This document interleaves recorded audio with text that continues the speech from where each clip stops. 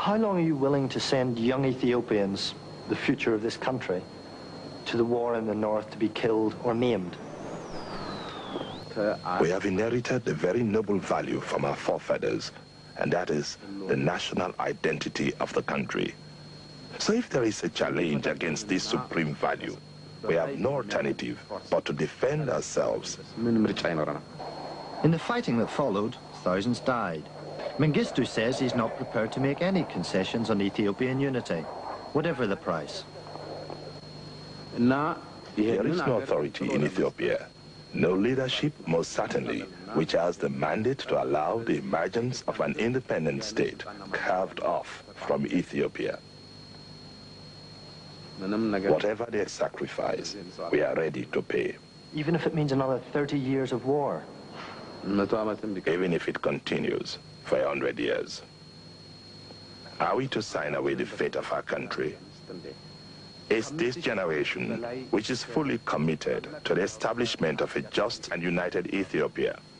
to sit over the disintegration of a country whose existence has been defended for millennia against all kinds of regional expansionists? This nation in East Africa has survived a brutal dictatorship, 17 years of civil war and mass killings. Famine is a constant worry that plagues the population of 50 million, but there is hope. For the first time, Ethiopia has an elected government. ኢትዮጵያዊነት ህብረታችን አንድነታችን በልዩነታችን ላይ ተመሰረተ ነው።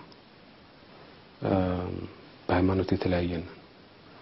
በብሔር ብሔረሰብ የተለያየን በጾታ በእድሜ የተለያየን ኢትዮጵያዊነታችን ይሄንን ማስተናገድ የማይችል ከሆነ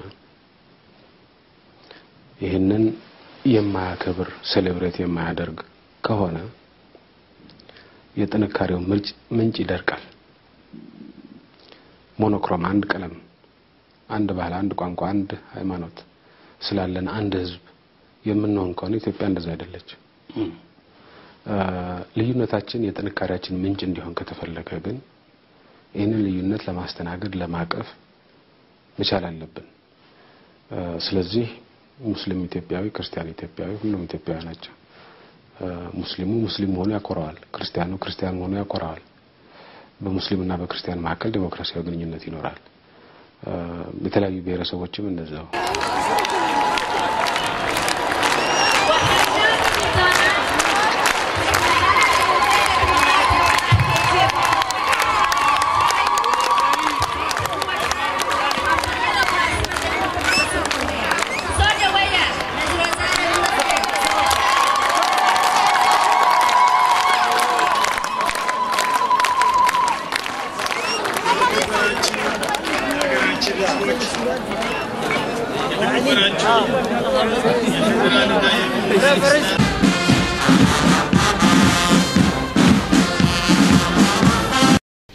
የጥንካሬያችን ዋነኛ ምንጭ ሆኖ ያገለግለው ዋናው ሀብት ሰው ነው። ሰውን ለረጅም ጊዜ ማርጂናላይዝድ ሆኖ ተገልሎ የነበረውን ህዝብ የልማት ባለቤት የልማት አቅም የልማት ጉልበት እንዲሆን ማድረግ መቻል የእድገታችን ቀጣይነትና የልማታችን ቀጣይነት ማረጋገጫ ነው ብለን የጀመርነው ጉዳይን ማሳያ ነው።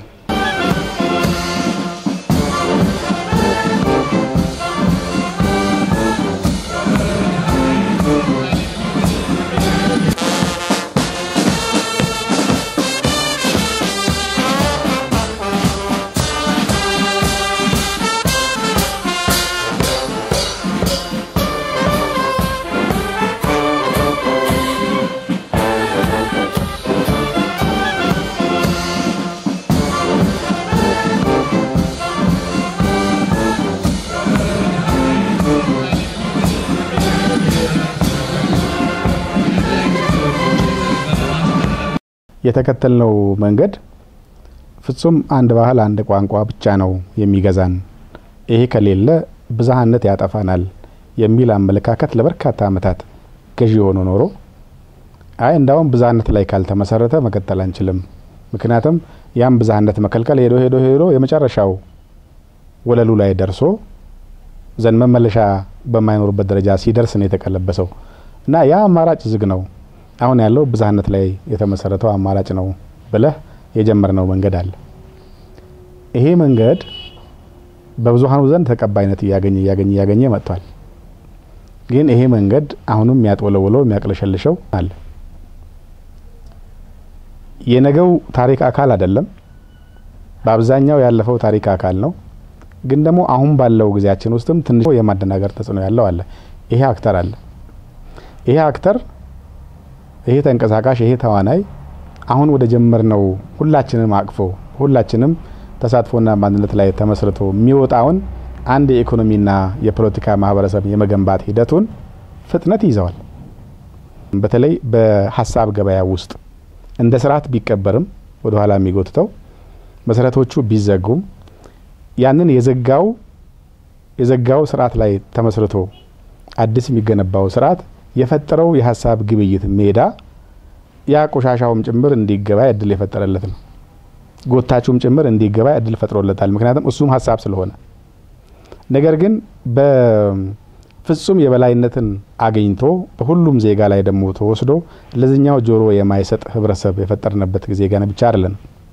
ስለዚህ የማደናገር አቅም አለው ይሄ የማደናገር አቅም ከሁለት ነገር ይመነጫል በአንድ በኩል ይሄ የጎታቹ አመለካከት ነው ስታብሊሽድ የሆነ ፕሬዘንስ የነበረው የመጻፍም የመናገርም ነገሮች የማጥወዝም አቅሙም የጎላን ይሄ አዲሱ የሚወጣው አሁን ነው እየጎለበተ እየዳበረ በአዲሱ ቅኝት እየተነተነ የሚሄደው ከጥቂት ድርጅት አባላት ከዛ ከትንሽ ተከታዮች ከዛ ወደ ብዙሃኑ ህዝብ አሁን ነው የሚሄድ ያለው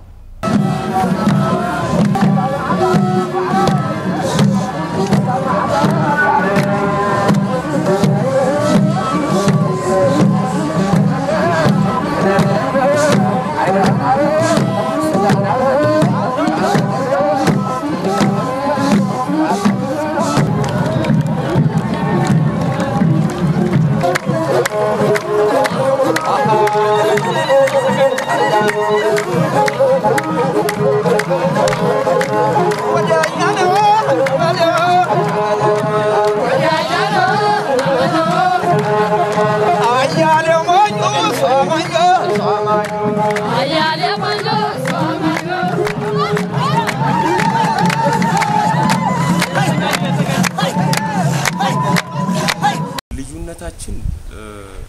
ለመበታተን አደጋ የሚያመጣብን አይደለም ልዩነታችን እንዳውም ጥንካሬያችን ቀይ ቀለም ይዞ ሁሉንም ቀላቅዬ ወይ ደግሞ ሰማያዊ አረንጓዴው ቢጫውን ቀላቅዬ ቀይ ያገኛሉ አንድ ወጥ የሆነ ቀለም ያገኛሉ የሚለው አካል ተሳስቷል ብዬ ነው እኔ ማምነው ኢትዮጵያ ህብረ ብሔር ናት በህብረ ብሔርነቷ ውብ ናት ተከባብረን ተቻችለን አብረም በመኖርበት ሰዓት ነው ኢትዮጵያ ቫይብል ወይ ደግሞ ተርፋ ዘለቄታ ሊኖራት የሚችለው ነው አንድ ባህል የአንድ ባህል ለዛውም የአንድ ባህል የበላይነት የአንድ ቋንቋ የበላይነት እና የአንድ የሃይማኖት በላይነት ነው ኢትዮጵያ ውስጥ ሊኖር የሚችለው ብሎ ሲገዛ የነበረው ስርዓት ነው ለመበታተን አደጋ ሊዳርግ የነበረው ግን የኢትዮጵያ ህዝብ መበታተኑን ቢፈልግ ኖሮ 20 አመት ሆኖታል ገመንግስቱ ለሁሉም ዋስትና ከመስጠቱ ጋር ተያይዞ ነው ኢትዮጵያ ማትበታተነው እንዲህ አይነት አማራጭ የሚያቀርቡ አካላት የፖለቲካ በላይነት ቢይዙና ኢትዮጵያ ውስጥ መልሰው ያንን ነገር ለመጫን ቢሞክሩ ምን አይነት ኢትዮጵያ ነው የምትታየው እነሱ አሁን ትበታተናለች ብለው የሚጠብቋት ኢትዮጵያ ነው ያኔ እነሱ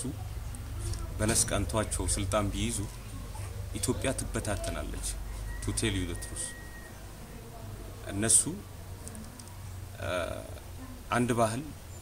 አንድ ቋንቋና አንድ የሃይማኖት በላይነት ያለባት ኢትዮጵያን እንፈጥራለን ብለው በሚነሱበት ሰዓት ሊሆን የማይችል ነው actually point of no return ወደ ኋላ የማንመለስበት ነጥብ አልፈናል የለም no way ማንንም አይቀበላቸውም ብሔረሰቦቻችን የአገራችን ብዙነት መገለጫ ብቻ ሳይሆን የውበታችንና የጥንካሬያችን ምንጭ ናቸው ባለፉት አመታት አንዱ ብሔረሰብ ስለሌላው ብሔረሰብ ያለው ዕውቀት እየዳበረ መጥቷል የእያንዳንዱ ብሔረሰብ ዘፈን ሙዚቃ ባህል ቋንቋ አለባበስ ወዘተ አንዱ ሌላው የሌላውን የሚያውቅበት በሂደትም የራሱ አርጎ የሚወስድበት ስለዚህ የኢትዮጵያ ባህል ማለት የኢትዮጵያ ህዝቦች ባህሎች በሙሉ ተደምረው የሚፈጥሩት ነገር እንደሆነ የኢትዮጵያ ቋንቋ ማለት የኢትዮጵያ ቋንቋዎች በሙሉ ተደምረው የሚፈጥሩት ጉዳይ እንደሆነ የኢትዮጵያ ታሪክ ማለት የሁሉም ህዝቦቻችን ታሪክ ተደምሮ የሚፈጠረው ነገር እንደሆነ ስለዚህ አንዱ ብሔረሰብ ታሪክ የዛኛው ብሔረሰብ ታሪክ ብቻ ሳይሆን የሁሉም የኢትዮጵያ ህዝቦች ታሪክ የሚሆንበት የአንዱ ብሔረሰብ ባህልና ዘፈን የዛኛው ብሔረሰብ ባህልና ዘፈን ብቻ ሳይሆን የሁሉም ብሔረሰቦች ባህልና ዘፈን የሚሆንበት ሁኔታ እየተፈጠረ ነው በቀላሉ በዚህ በባህልና በዘፈን ዙሪያ በመናይበት ወቅት የሲዳማ ዘፈን በአማርኛም በኦሮምኛም በትግርኛም ይዘፈናል የጉራግኛ ባህል በኦሮምኛም በአማርኛም በሌላም ይዘፈናል አንዱ የሌላው ባህል ማወቅ ብቻ ሳይሆን የጋራ ባለቤት መሆን መጀመሩን የሚያሳይ ነው እና ይሄ ጉዳይ ብሔረሰቦች የኢትዮጵያ ብሔረሰቦች የጥንካሬያችን የውበታችን ምንጭ ናቸው የሚለውን እምነትና አስተሳሰብ በደንብ ጨብጠን እስካሁን ከተደረገው በላይ ልናስፋፋውና ልናዳብረው የሚገባ ይመስለኛል እንግዲህ ይሄን ባህል ደመቀና ያማረ ለማድረግ ከ18 የማያንሱ አብይና ንሳቁት አቋቁመን ወደ ስራ ገብተናል ገና ከመጀመሪያው በዚህ መሰረት ለባህሉ አስፈላጊዎች ነገሮችን በሙሉ አዘጋጅተን አሁን በማጠናቀቅ ላይ ነው የምንገኘው ሁሉ ነገር አጠናቀን እንጨርሳለን ብለን ነው የምንገምተው ረጅም ጊዜ የሚወስዱብን ነገሮች በአጭር ጊዜ እንድንሰራ አድርጎናል ከአቅማችን አኳያ ደግሞ መስራት የማንችለው ነገር ደግሞ እንድንሰራ አድርጎናል ነው ገስታውስም አዳራሽም አልነበረንም እንደዚህ ትልቅ ይሄንንም ለመገንባት እያሰብን እየፈለግን አቻለም አቅማችን አቻለም ይሄ ባህል በመምጣቱና በመቀበላችን አሁንም የግድ ነው ሲምፖዚየም ይካሄዳል ስብሰባዎች ይካሄዳሉ ይሄንንም ኢንተርቴን ያደርገበት አዳራሽ የለንም የግድ ይሄን መገንባት ካቢኔ አምኖበት ይሄንም እንዲሰራ አድርጎናል እና ገስታውስም እንደዚሁ ደረጃ የጠበቀ ገስታውስ በተለይ ወደፊትም ለዳሴ ግድብ ለሚመላለሱ እንግዶችም እንደውም ብለን ሰርተናል ስለዚህ እነዚህ በከፊል ትልልቅ ጥቅሞች ብለን እንወስዳለን ይሄ ብቻ አይደለም ህዝባችንን ለልማት አነሳሳዋል አነቃንቀዋል የበለጠ ህዝቡ ልማቱን እንዲያፋጥን 1 ሄክታር ሲያርስ የነበረው አርሶ አደር 2 ሄክታር 3 ሄክታር ባህሉን እያስታወሰ በአንድ በኩል ባህሉን እያስታወሰ በአንድ በኩል ደግሞ ልማቱን እያፋጠነ እንዴት አድርጎታል ብለን መስጠት እንችላለን ብዙ ቦታ ላይ አይተናል እናንተ በጥቂቱ አይታችኋል ዞሮ ይሄ የተፈጠረውን ግለትና መርሳት ይዘን ደግሞ እንቀጥላለን